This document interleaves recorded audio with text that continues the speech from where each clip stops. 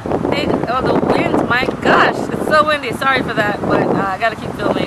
Can't stop Mother Nature. Just want to come on here and start my first video to my Live Your Life and Love It series. I'll start off with a story that's happened to me actually. You know, I do travel a lot and I take photos as I go along.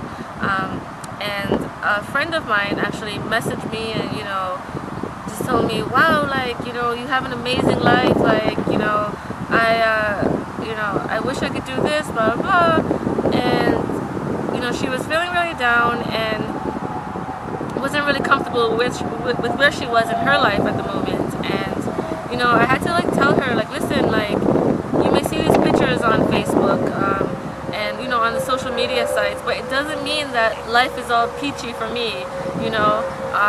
A lot of people out here, you know, don't look like what they're going through, and sometimes, or most of the time, social media tends to mask that and just give off the appearance that life is perfect for everyone, you know. And in your life, when you're going through your struggles, you know, you can experience your struggles, but sometimes you can't see the struggles of others. So just keep in mind that when you click that news feed, that, you know, if you're not having a good day, it's okay. Like, it doesn't mean that everyone on your news feed is having a great day.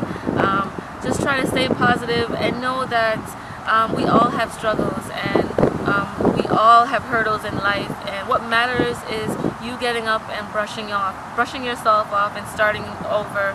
Or, you know, you can't find a job, you go, you know, continue to put your resumes out. You know, you're having a tough time in your class, just continue to put those study hours in, because these are the moments that will make you stronger. And sometimes you can't see why you're going, or you don't understand why you're going through these rough times in your life. But later on, when you are having that good time and, you know, you realize that, you know, I needed that struggle, I needed that experience to get to where I'm at today.